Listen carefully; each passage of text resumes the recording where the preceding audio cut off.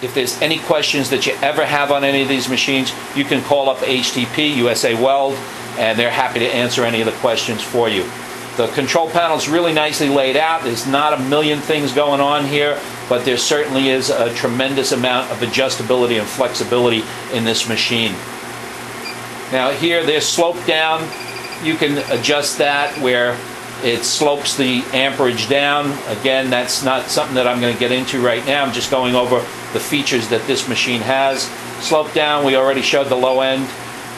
Pre-gas, now that's pretty neat. If you hit pre-gas and set it on 2 seconds, let's say. What that does is when you activate the pedal on this machine, gas will begin to flow for 2 seconds before the machine actually lights up. So sometimes if you want to purge your area of any external atmosphere and get that good argon shield going, you might want to set your pre-gas up 1 second, 2 seconds before the torch actually lights up.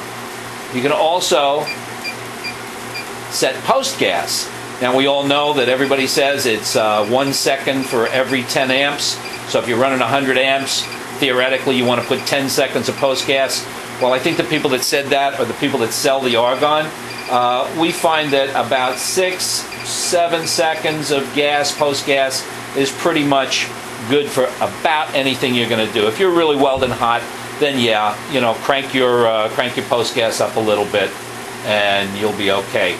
You can set the frequency, as I said. You can set the balance all the way down from 10% all the way up to 90%.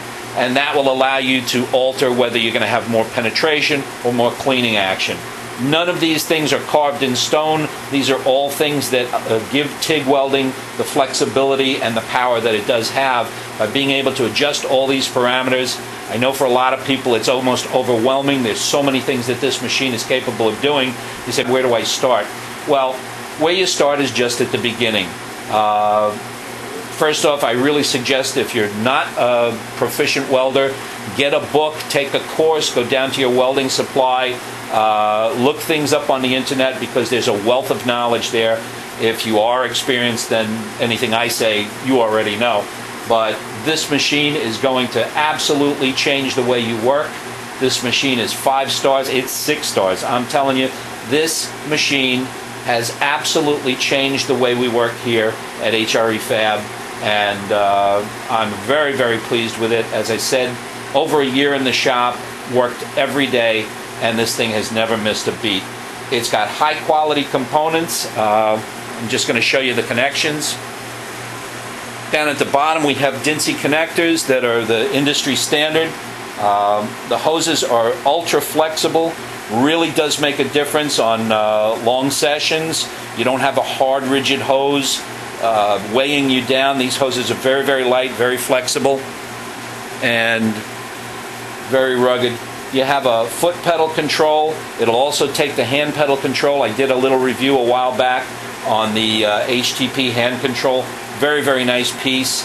The torches are highest quality. You're not going to burn out a torch. They're not some offshore version.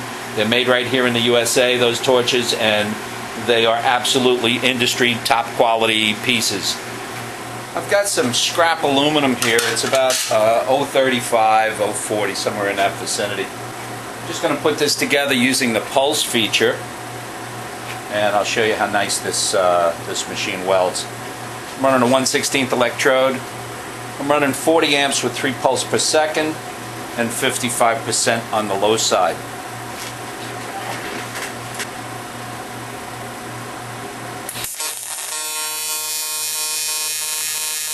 You can hear it pulsing.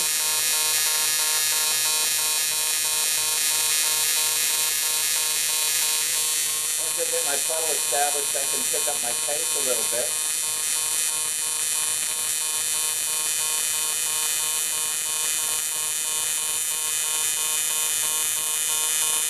Now I haven't gotten off the pedal, and you can see I'm not burning through.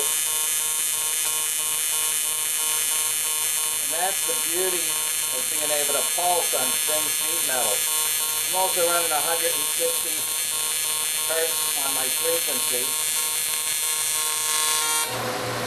And that also helps. Now, outside of my two ugly tack welds on the end, and burning off some crud because I really didn't prepare this all that well, you can see, I'll just brush this off and you'll be able to see what a nice weld this actually makes. And this is really, really thin sheet metal. I'm going to bring the camera a little closer so that you can get a look at it. Maybe I'll just take a still for you.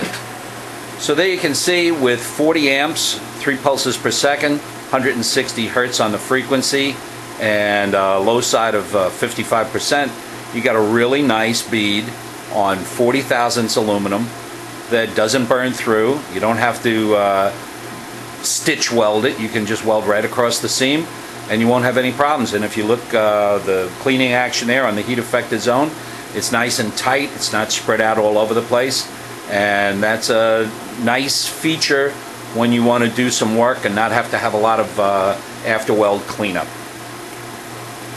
While a cooler is technically an accessory, in my book it's really a necessity. Anybody who's TIG welded with an air-cooled torch will tell you that they get hot. You have to put them down. You can't run really long seams with them before they start to overheat.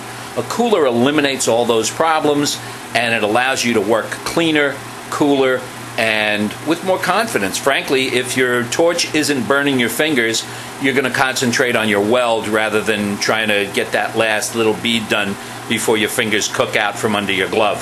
So a cooler, in my opinion, absolutely goes hand in glove with the machine. Now, for the small amount of money additional that a cooler is going to cost you, it's really going to improve everything about the whole TIG welding experience. And in particular, HTP's cooler is designed to work directly with the 221. It's not some kind of a cobbled together piece. It works, it plugs directly in. As you can hear, it's running, it's extremely quiet. It's got a solid brass pump, so that'll give you years of service. And it's a 2-gallon reservoir. The leading competitor's cooler is a 1-gallon reservoir. In order to upgrade to 2 gallons, it'll cost you a significant amount of money. You get 2 gallons right out of the box with the HTP cooler. It plugs right in. It's a no-brainer. Makes your life easy. And as I said, it also is a small footprint. Won't take up a lot of room. So think about it when you're about to purchase this. For the little additional money, get it with a cooler and a water-cooled torch. You're going to be a whole lot happier in the long run. So just to wrap up, the HTP Invertig 221H AC/DC TIG machine, small footprint, lightweight, 40 pounds, 4 amps to 220 amps. Everything is adjustable, frequency, balance, you name it, pulse. This machine's got it all. If you're in the market for a TIG, this is where you have to stop. This is the machine that you want to put in your shop because it'll give you years and years and years of absolutely flawless performance. It's backed by their good, solid warranty. No nonsense, 90-day money back. If you don't like the machine, give them a call, send it back. I don't know anybody that's going to do that. This machine, once you get it in your hand, you're not going to let anybody near it. Give them a call today, 1-800-USA-WELD. Personal service, excellent customer service. It's really, really a nice company to do business with.